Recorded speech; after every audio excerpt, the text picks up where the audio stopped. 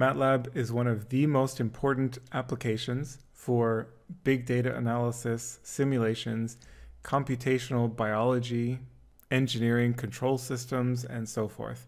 All sorts of high-level technical computing and scientific computing is done in the MATLAB program. So having a good grasp of the MATLAB environment and the MATLAB programming language and how to problem solve using MATLAB code is really important. It's going to help you in your studies, it's going to help you get a job, and it's going to help you perform your job really well. However, MATLAB is not a free program, and that's fine. A lot of people all around the world put a lot of work and time and effort into making MATLAB be such a great and complete program. But it also means that not everyone has access to MATLAB, or maybe you have access to MATLAB at university or at work or on a different computer, but not on your own personal computer. Maybe you don't have MATLAB at home. So it becomes a little more difficult for you to practice MATLAB to improve your programming skills. So for this, many people turn to a program called Octave. Octave is a software platform that runs MATLAB functions. It looks quite a bit like MATLAB, and it basically emulates not everything that MATLAB can do, but almost everything that MATLAB can do. The great thing about Octave is that it's free. It runs on all desktop operating systems, including Windows and all flavors of Linux and also Mac. Octave is great for learning how to program in MATLAB because you don't need a license for Octave. You don't need to sign up. You don't need to register. You don't need to pay money or have a credit card. You just download and install it. However, it used to be the case, like what you see here in this window, that you actually needed to download the Octave package and install it locally on your computer.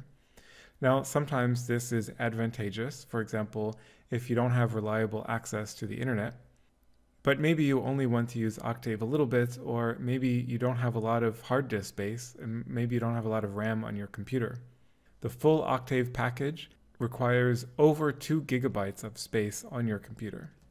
Maybe you're using a tablet or some other mobile device where it's not possible or even feasible to install a big program like Octave. Now, if this describes your situation, then Octave-online is probably the right choice for you.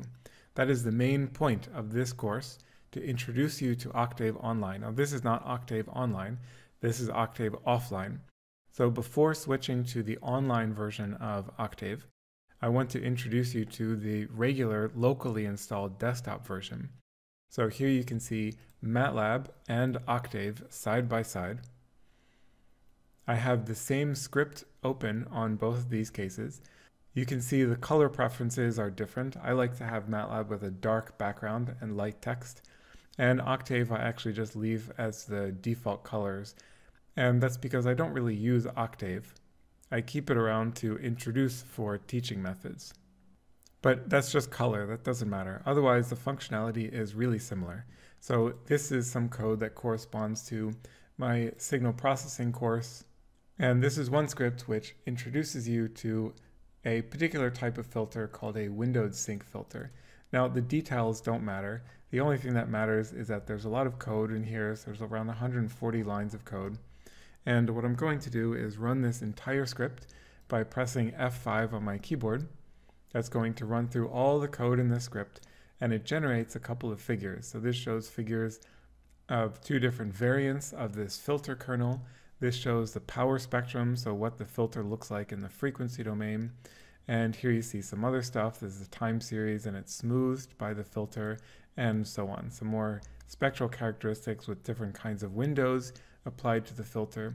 Again, these details don't really matter. What I'm going to do now is run exactly the same script, exactly the same code in Octave.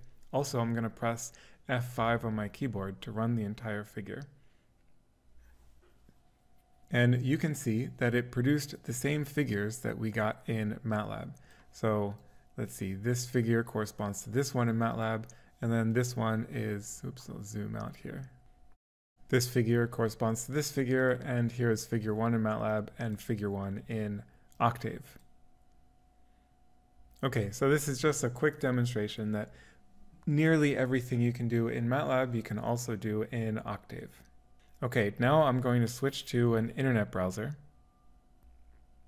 So here's my internet browser, and I went to this website, Octave-online.net. So Octave-online with a dash in between and then .net. Now this is great. I'm going to show you in this course that over the next several videos how you can use Octave-online to learn how to program in MATLAB.